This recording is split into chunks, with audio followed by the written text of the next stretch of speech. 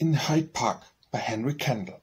We come from the highways of labor, from labor and leisure we come, but not to the sound of the tabor, and not to the beating of drum. Where thousands the people assemble, the faces of shadow and flame, and spirits that sicken and tremble because of their sorrow and shame.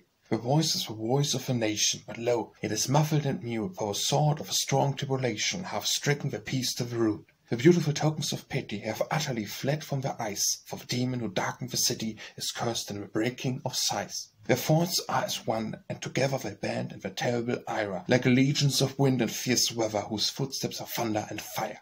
But forever like springs of sweet water that sings from the grass-hidden leas, as soft as the voice of a daughter, there cometh a whisper from wees. There cometh from shame and dejection, from wrath and from blackness wealth, the word at whose heart is affection, with a sighing whose meaning is love.